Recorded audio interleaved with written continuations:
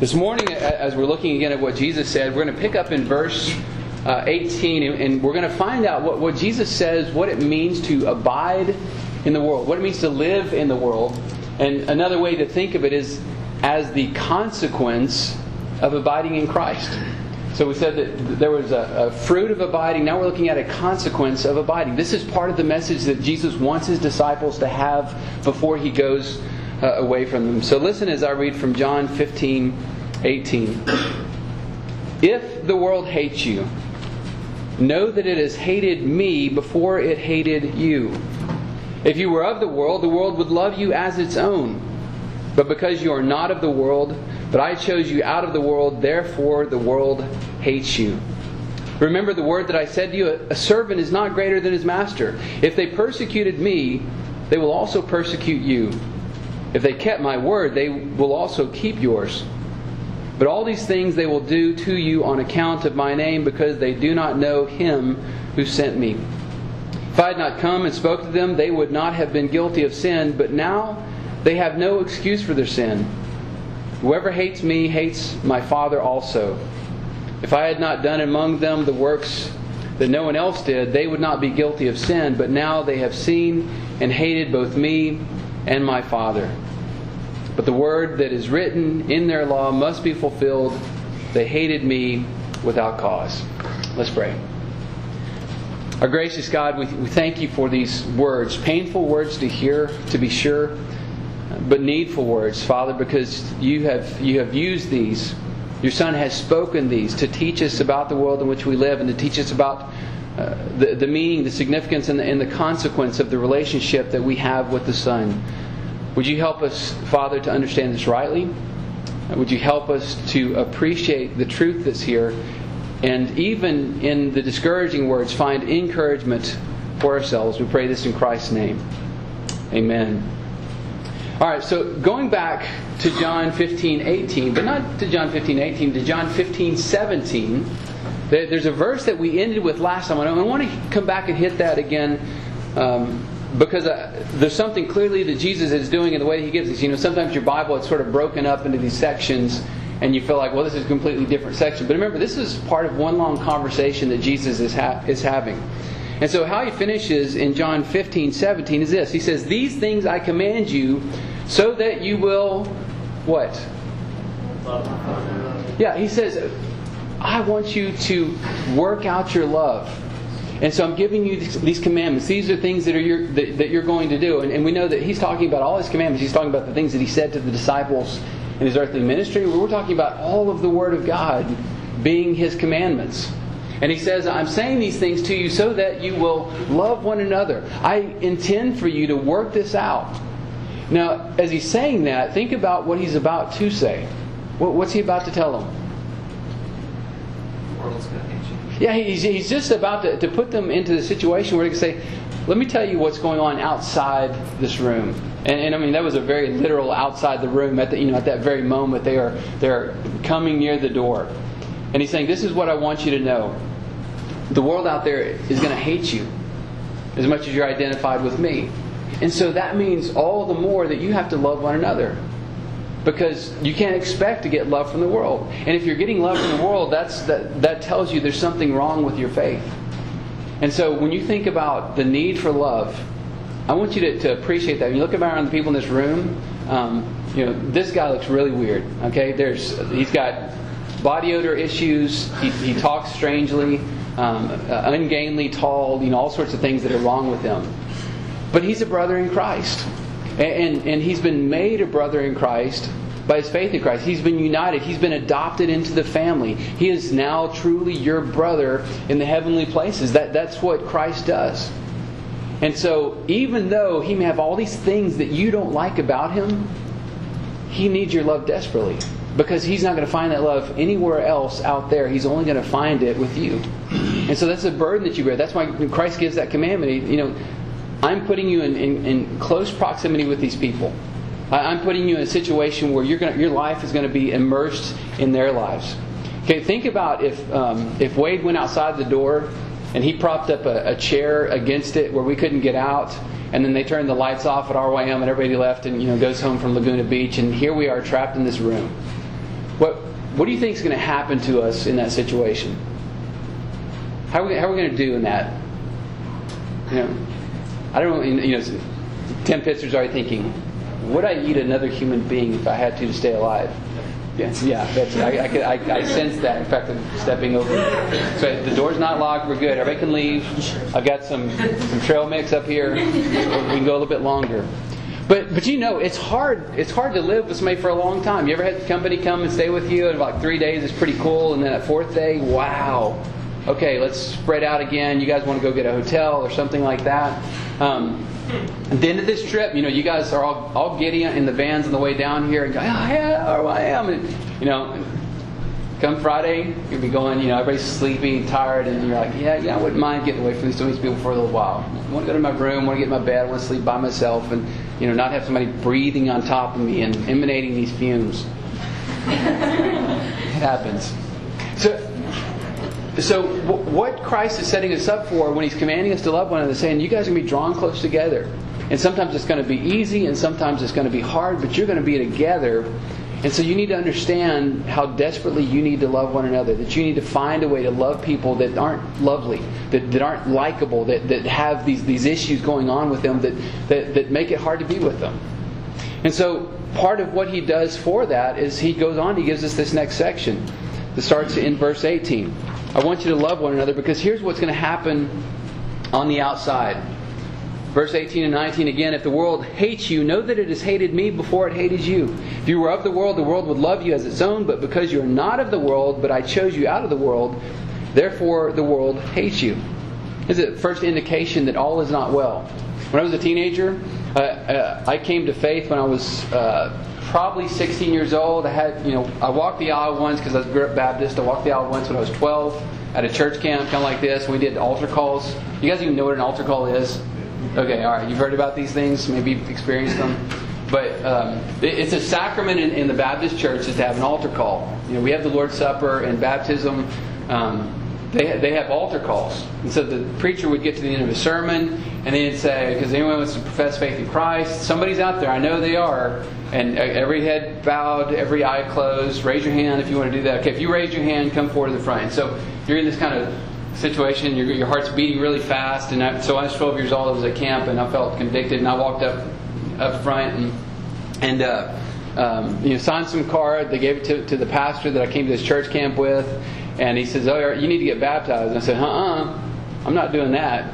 That's crazy. And I did not go back to church because they said I need to get baptized. My family didn't, I wasn't from a Christian family, so it was completely foreign to me. And I just knew that was weird. I didn't want to be up front, anybody looking at me. This was kind of a personal, private thing. And then when I was 16 years old, I was at another, we called them revivals in the church, because you could schedule a revival in the Baptist church. Presbyterians, we believe in a revival. We just say the Holy Spirit's got to be the one to start it.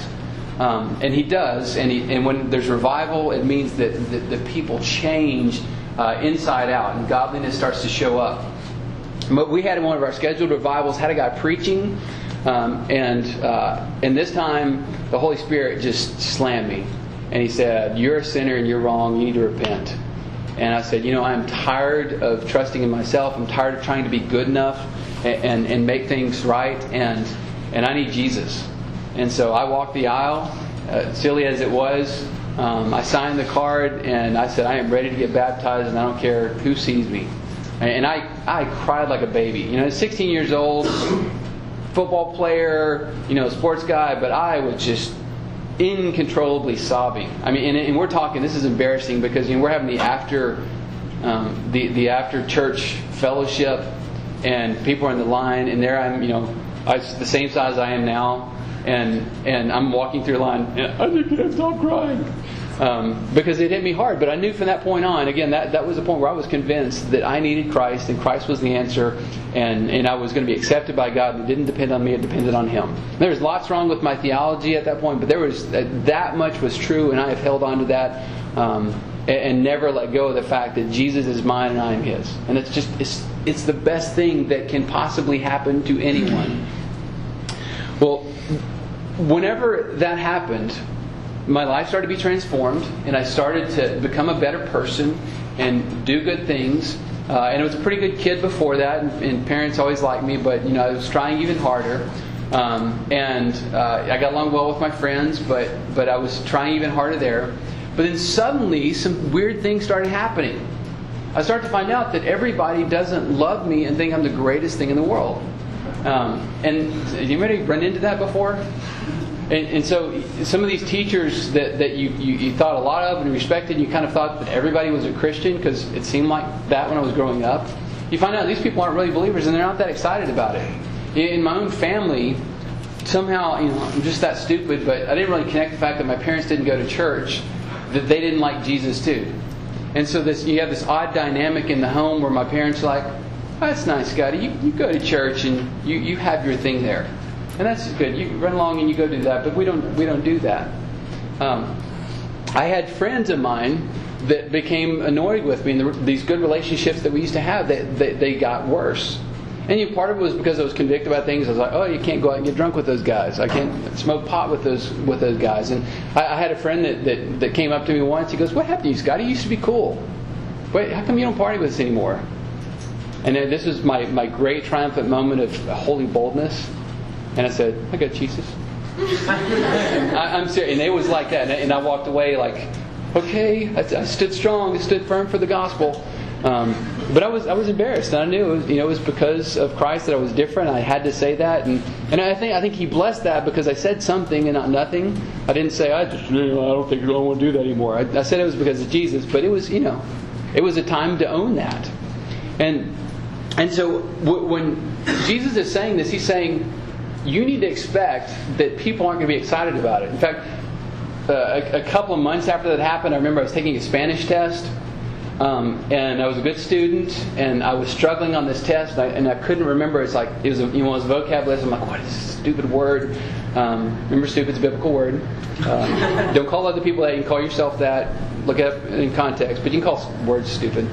So I couldn't remember this word, and this guy that I had grown up with, who was not a Christian at all, he comes over. He goes, "It's this," and he tells me what the answer is. Teacher's not looking. And he wanted me to cheat because he wanted to say, see, you're not that good. And I remember just this struggle. I'm like, he just gave me the answer. I wanted to work for it myself. Couldn't think of it. And so, I'm in this moral dilemma. Now I know it. I didn't try to cheat. Do I accept the answer or not? And actually, I left it blank because I thought, I'm not going to, again, I haven't been that good the rest of my life, just so you know that. But in that moment, I actually said, no, I'm not going to accept it because I would be cheating. And but all of that was kind of breaking my heart because it just was telling me the world was not like I thought. And what Jesus is doing right here, He's saying the world is not like you think.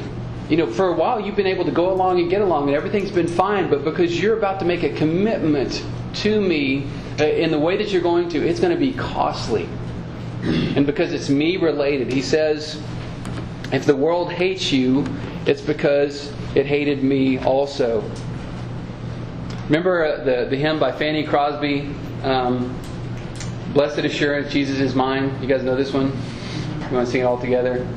Okay, Fanny Crosby, I'm not a big fan of, but she's got a few that are good, and there's some things to it. But listen to this line. Perfect submission, all is at rest. I in my Savior am happy and blessed. Watching and waiting, looking above, filled with His goodness, lost in His love. Do you guys feel like I'm in my Savior and happy and blessed all the time? No. Why not? Because sometimes we're not happy, right? And sometimes we don't seem to be blessed. We know that this greater truth of our blessing in Christ, but the world's not recognizing that. They're just not wanting to reward that. And Jesus wants you to know that. And He wants you to know that in this, you're not going to be alone. If you identify Him, in Him, you're going to identify with all His disciples, and you're going to be connected in this way together. And that's why you need to be loving one another. Jesus says, I chose you out of the world. Now, do you think the extent of this is just, kind of that we have trouble in our peer relations and they're going to make it difficult? What's going on in the rest of the world right now? Anybody know? And again, this is not, I'm not asking you about the news. I'm just talking about what's actually happening in the world that really you don't see reported on the news. Lots of Christians being martyred. Yeah, that's right. Every day, every single day, Christians are dying. Why? Because they identify with Christ, because they're going to church. If you look at what's happened in the Middle East, probably going back, this is kind of one of the unintended consequences of the Gulf War. But some of the shakeup that's happened in the leadership in those countries in the Middle East is that you have moved from these authoritarian dictators like Saddam Hussein, that we said, oh, he was so bad. You guys, other than older people, you don't actually know who Saddam is anymore, maybe. But he was this great enemy, and he kept flicking the nose of the U.S. and saying, I could kick your tail if I needed to. I could do this. And finally, George W. Bush goes in and says, no, you can't actually. But actually, both Bushes went in and dealt. But George W. 43. 43? Sure. Okay. I think 43. Okay. He goes in, he cleans him out, they arrest him, they kill him. But if you didn't know it, up to that point in time, there was a thriving Christian church in Iraq. And also in Assyria, and also in several of these places. Only Saudi Arabia was the only one that was just completely, totally hostile towards Christianity. But what you've had happen is that these populations have shrunk down to a tiny fraction of what they were. Like when you're talking like a 20% populations of Christians in this country have dropped down to 0.3%. Have you heard about that on the news? Is that newsworthy? You would think so, that if an ethnic group was so pushed out of a country that they basically had become extinct, you would think, yeah, somebody ought to be talking about that, but they don't. Why don't they? What's the connection? Why is it that we don't hear about what's happening in North Korea or Eritrea or the Sudan, any of those countries in Christians? Why is that not newsworthy?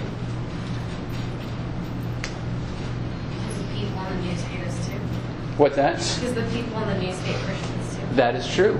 Yeah, in the vast majority. Some of you are going, but wait, Fox News.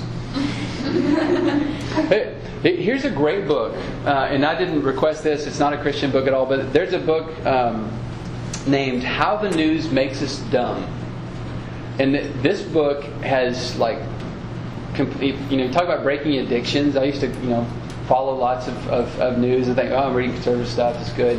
I can't read the news anymore. This book has destroyed my appetite for the news. And you find out from it that it doesn't make you smart. So write that down, How the News Makes Us Dumb, and give it to your dad to read and say, Dad, the news doesn't make you as smart as you thought. The news is inherently liberal. And part of the reason is the news has a solution, or the news, when they report something, they demand a solution for everything. Have you ever noticed this? Yeah. And so, it's always bad stuff. And it's kind of the idea, somebody needs to do something about this. And so who's the somebody that needs to do something about it? The government. And so it's just this natural inclination, well, this is a big problem. We need something really big to solve it. Well, government must be the one to solve the problem. You read the book of Revelation, interesting interpretation of it is not the crazy kind of dispensational interpretation that goes on there, but actually sort of an idealist view of history to say this is talking about what's always going on in history. And part of that evil triumvirate that John talks about there is probably talking about government. Not like the secret world government and this kind of conspiracy, but more like the Psalm 2 kind of conspiracy that David talks about there, that there's this ongoing conspiracy against God. And the kings of the earth are taking their stand against them. They're saying, we want to cast off your bonds. We don't want to submit to your authority. And so government is a rival to God. They want to solve all your problems. And that's why it doesn't matter if you have conservatives or liberals in power, is that all of them are working constantly to solve your problems. Again, some are better than others, some want less government, and that's good. But they're always going to be shouted down. And so basically what always happens is it's got to collapse under revolution and sort of rebuild itself, and people come to their senses. So America is so close to just going over the edge. And the world that you're going to grow up in is going to be different unless God does something really radical to change it.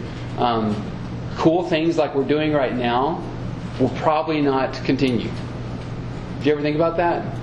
Because don't you kind of feel like, well, my kids will come to Laguna Beach Christian Center, and we'll hang out here, and they'll play beach volleyball and 3-on-3 basketball tournaments and mega rec and build sandcastles for Jesus and all this cool stuff that I'm getting to do. Okay, it's not really that, but you just kind of think it's always going to be here, right?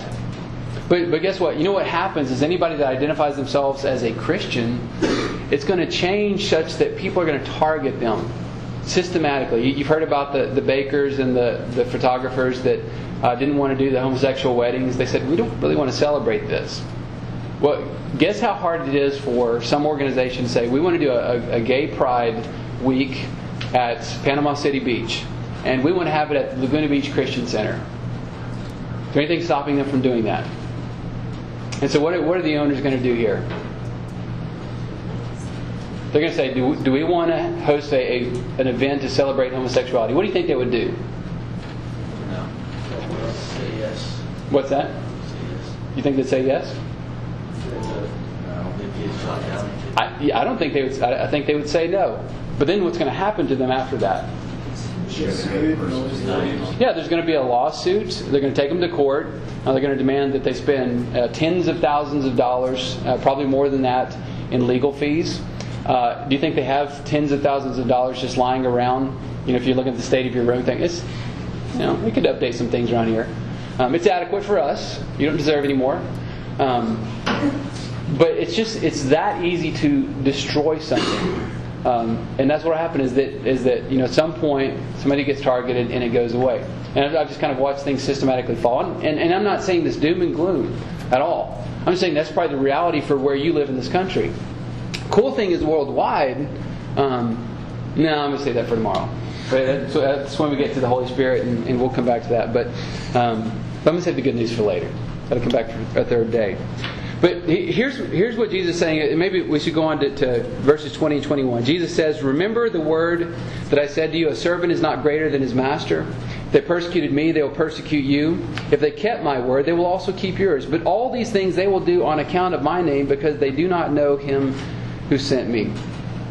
He says not just that they hate you, they're not just going to have strong emotions against you, but he says, this is kind of foreboding. He says, all these things they will do to you. Do you see that? It's like, I'm okay if people hate us. Let the haters hate. Hey, I can sing about that. All right, who else? Okay. We all love her. We can't help ourselves. But it's not just that they hate. They don't just say ugly things. They don't just think ugly things. But they intend to do things. Now, what's going to result in them doing things? Why will they do things to you? Why will they go out of their way to make you suffer? What's going to be sort of the driving factor? Let me ask you this question. Have you noticed that militant Islamicists hate Christians and that radical feminists hate Christians? Have you I don't know how much you've kind of sort of follow ideologies and actions, but you've got these two groups that could not be further apart from each other. Are militant Islamicists, are they for women drivers?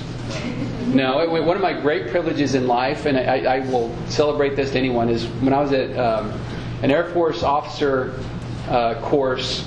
They had an exchange program. We were there with officers from all over, and there was actually a Saudi Arabian captain who was a female. And I was just kind of shocked. I didn't know that they would have a female in their military. But she was there, and she was part of our seminar where we were in this class for about 4 or 5 weeks together. And one day she asked me, she says, Captain Anderson, would you mind if I borrowed your car? And I said, what do you need? She goes, well, I wanted to go here and do something. I wanted to buy some things for my family and stuff. And I said, do you know how to drive? Because I thought women couldn't drive in your country. And said, well, they can, but only with their brother. And if their brother has to take them out, and they've got to, no one can see them driving a car. And she goes, so I know how to drive. And very, kind of insidious on my part, but I'm like, absolutely, you may borrow my car. You go and you drive it with all the freedom that you want, and just, bring it back whenever you're done. And I was scared for my car a little bit because I didn't know how good a driver can she be. But it came back in one piece, and there was subverting Islam right there in my own little way. Do you know, and you will hear this all the time about what happens to women. If you guys go to college and you have any kind of liberal arts programs at all, maybe if you go to Covenant College you'll be okay. Like anywhere else on the planet though, you're going to be in trouble. Is you're going to hear how oppressive Western Christian societies are to women, and you're going to hear this just all this stuff about, it's so bad to be a woman because of patriarchy and this man-centeredness and all, and they're going to go on and on and on about it. But little fun fact: do you know where in the world women are treated the best, and they have the most rights, the most dignity, the most protection from violence? Do you want to take a guess? Christian Western communities. Yeah, that's right. Okay, everywhere else on the planet, in Hindu cultures, in Islamic cultures, in atheist cultures, wherever you go where there's an anti-Christ spirit, women are treated horribly. It may not be an official policy that's written down anywhere. You may not be able to read it in their religious codes. You may not be able to read it in what the government says. But the fact is they are treated horribly and abused everywhere else when Christ does not have that dominion over the culture. And so even though these professors are screaming, finally liberty, we have it, we can do whatever we want, we can do this, that, you're going to find out that women are going to be treated worse and worse in this country. Domestic violence is going to get worse and worse in this country because Christ is not the authority over people's lives. And there's going to be no restraint on evil. And so you have to understand that it's this war that goes on that is illogical, that it's irrational, but they can't help themselves. Why can't they help themselves? And why does the world hate Christ? Let me give you 4 reasons that they hate Christ. But then there's a bigger reason behind it. First, they hate Him because He's the Creator. Again, you know that all 3 persons of the Godhead, Father, Son, and Holy Spirit, are all attributed to being instrumental to creation, of making creation happen. And that is true of Jesus. He is called our Creator. And they want to be independent of that. They don't want to know that Jesus is their Creator because they don't want to know that they have a starting point that's dependent on somebody else. They want to be their own finite or their own infinite reference point. They don't identify with Jesus and they hate Him because they don't want to know Him as their sustainer. Again, they want to be independent. They don't want to have to rely on anybody, to acknowledge that Jesus is the one that allows them to breathe and to walk and to eat and to engage with people. They don't want to accept that their life is in His hands. They don't want to acknowledge Him as judge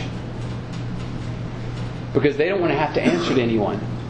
They don't want anyone telling them what's right and wrong because they're going to do it their own way. And the last thing is, strangely enough, why is this such a hard thing? But they don't want to acknowledge Him as Savior. Do you know why that's so hard? I mean, is it bad to be rescued? To help somebody to help you out when you're in trouble? But for some people it is. Because they don't want to acknowledge that they have guilt. They don't want to acknowledge that they're weak. They don't want to acknowledge that they need somebody to rescue. They're saying, hey, I'm fine. I don't need anybody. I can do this myself. You ever heard that? From little kids you hear it, but you hear it from adults too. I've got this thing. I don't need a rescuer. I'm not weak. But they do. And ultimately the reason that they can't accept Christ is because they don't have the ability to, because their hearts aren't changed. They have hearts of stone. They don't have hearts of flesh. They're spiritually dead. How can they love Christ when they're dead? And so what does that tell you about them? How do you love your enemies who are dead? Who need the Holy Spirit? How do you help them? There is a way. You pray. Who can change a sinner's heart? The Holy Spirit alone. Again, we'll talk about Him tomorrow. The implications of not abiding in Christ we see in verses 22 to 24. He says, if I had not come and spoken to them, they would not have been guilty of sin, but now they have no excuse for their sin. Whoever hates me hates my Father also. If I had not done among them the works that no one else did, they would not be guilty of sin, but now they have seen and hated both me and my Father. Rejection of Jesus is the rejection of the Father. And that puts Him smack in the middle of the place of judgment. John 12:44, if you want to turn back there just a couple of pages. Interesting way that this appears to us when Jesus is talking. He's talking to a group of leaders, I believe, in this context, but he says, actually he doesn't say, it says in verse 44, Jesus cried out and said, just making a point, whoever believes in me believes not in me, but in him who sent me. Whoever sees me sees him who sent me. I have come into the world as light, so that whoever believes in me may not remain in darkness. If anyone hears my words and does not keep them, I do not judge him, for I did not come to judge the world, but to save the world. But the one who rejects me and does not receive my words has a judge. The word that I have spoken will judge him on the last day. For I have not spoken on my own authority, but the Father who sent me has himself given me a commandment, what to say and what to speak. And I know that his commandment is eternal life. What I say, therefore, I say as the Father has told me. He has a plan. His plan is to vindicate the righteous. Who are the righteous? Is that the good people? It's the people who believe. It's the people who hear Jesus' words and say, that's for me. Those are words of life. I desperately need what He has. Those people are rescued, but the ones that hear and reject, the ones who deny Christ when He's put on display before them, are the ones that are condemned to eternal punishment. I think it's Tim Keller talks about this Bosnian, I think he's a Bosnian theologian, Miroslav Volf. You guys heard about him? But this is a guy he's been in the thick of this civil war in his country, where he's looked at people and watched people kill each other over religion. Christians against Muslims, Muslims against Christians, and it's horrible what's taken place in this culture. And Volf says about that, he says, people come along with this liberal notion to say, I don't like to think of God as a judge. I like to think of Him more as just kind to everyone. And they have those ideas. And he says, that's the most unkind thing you could say. The only people that want to think of God not as a judge are people who have easy lives. Right? If your life is good, everything's happy, and no one's ever mean to you, yeah, you don't have to think of God as a judge. But if you're in one of these places where you have been beat down and oppressed, where people have done these wicked things to you, these horrible crimes to you for no reason but for the color of your skin, but for your ethnic heritage, but for whatever it is, then you know that you desperately need God as a judge. Because how can you tell someone who's oppressed to bear up under that if there is no judge? How can you ask them, say, you know what, you need to endure that? Why? Why do I need to submit to suffering if there's no ultimate judge? Right? I mean, because if I'm saying I'm about to give you a beating right now, Henry, I just aim for you. But if I'm about to give you this beating, I don't know that I could, but maybe I'm old. But there's no one that's going to defend you. There's no righting of that wrong. There's no one to come and to fix the error. Is there any reason you should just lay there and take it? Is there any reason not to pull out your knife? I know you have one. And turn on me and say, don't touch me, man. No. I mean, there's no reason for him not to do whatever he needs to defend himself. But Christ is not asking you to defend yourself, is He? That's not what He's asking for in this passage or elsewhere. All right, let me kind of bring this to a close with some applications here. Actually, no, I left out a very important verse. I should not do that. Verse 25. Just kind of tacked on to the end of this section, but worth paying attention to. The last thing he says in verse 25 is this. He says, but the word that is written in their law must be fulfilled. They hated me without a cause. Jesus, he's quoting one of two passages. It's hard to say which one he's doing, but they're both perfectly appropriate to it. It's either from Psalm 35 or Psalm 69. And that phrase, hate me without cause, is in both of those. And both of them are perfectly suited because they talk about the innocence of the singer. He's saying he is not guilty in the situation. He's talking about the unfairness of the enemy. He's talking about the fact that he is bearing sins. He's talking about there being an ultimate judgment for the enemies, and he's talking about the rescue of the followers. Think that applies to Jesus? Yeah, Jesus knows how to use Scripture well. And that actually you'll find that pretty much any time you see an Old Testament quotation in the New Testament, look at the whole context of that quotation, because man, so much more is going on than you would ever suspect on just the first reading of it. And listen to the end of Psalm 69. He says, "But I am afflicted and in pain. Let your salvation, O God, set me on high. I will praise the name of God with a song. I will magnify Him with thanksgiving.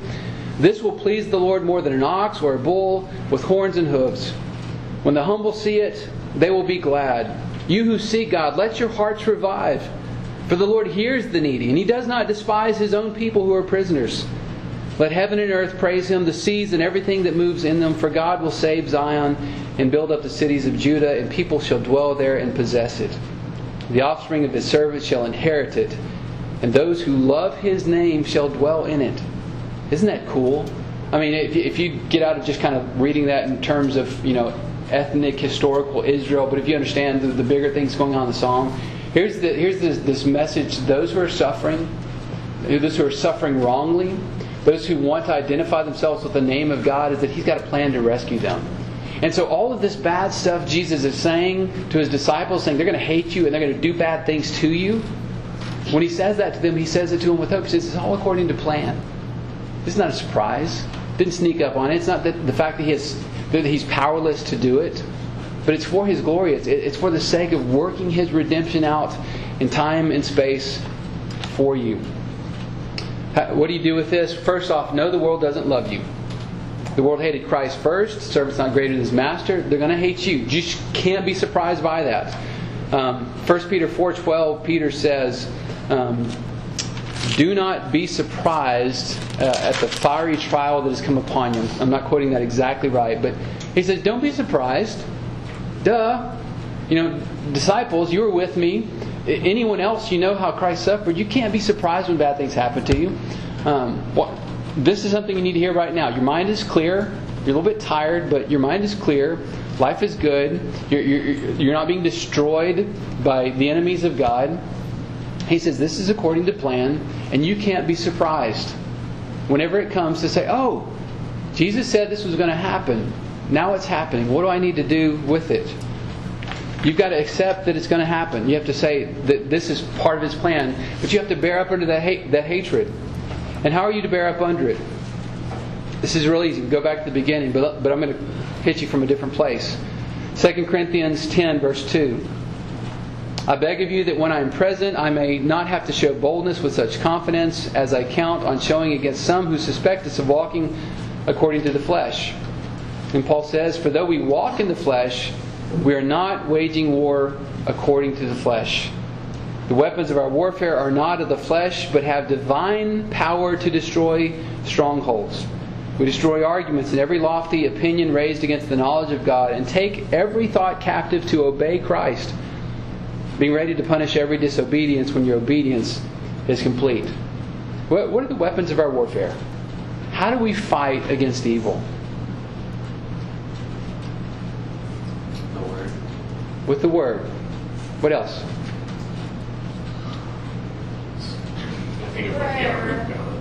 Yeah, the armor of God. It's spelled out what our weapons are. Amazing there. But I'm just going to go simply back to what Jesus said earlier. What are your weapons? He didn't identify them as weapons at the beginning of the passage, did He? He just said, do these things. You're going to be my disciples. Honor my word. Pray. Obedience. Those are the weapons of your warfare. And what He calls you to do is to submit. He says that these bad people that do these bad things to you, submit to them. Honor me, obey my words. If they ask you to sin, you have to say no. But whatever else they ask you to do, you got to bear up under it. Do you want to hear that? I don't want to hear that. I want to fight back. I want to be competitive. I want to, go to war. But what He calls you to do is submit. He says, find a way to honor them. And do you know what's happening all over the world while these Christians are being persecuted? Do you know what they're doing with their captors? So many of them are fighting with the weapons of warfare. They're keeping faith with their fellow prisoners.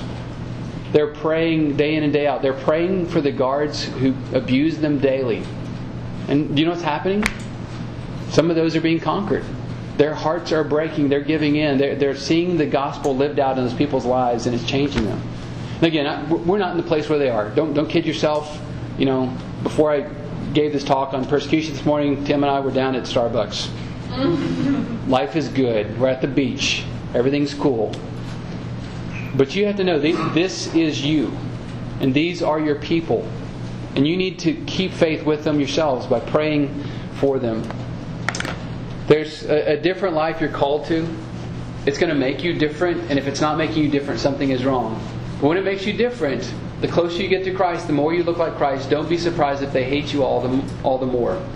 But if they hate you, if they do bad things to you, know this because they did it to Christ first. And He is saying, I am pleased to have you be identified with me even in my suffering. And you could say, that's good. Because I'm like Christ and I want to be like Him in every way. All right, let's pray. Our Lord, we are so weak and so insufficient for these things. I am humbled to even talk about this, knowing how personally weak I am and the temptations that I can succumb to. And we're talking about wicked abuses happening that we would want to vindicate ourselves and justify ourselves and right our wrongs and take vengeance. But, oh Lord God, would You be merciful to sustain us and to sustain us in the way that would be pleasing to You by Your Holy Spirit? Would You help us to submit and to honor and even to love our enemies as You've called us to do, and to put Christ on display before them? We pray this in Jesus' name. Amen. All right, thanks again.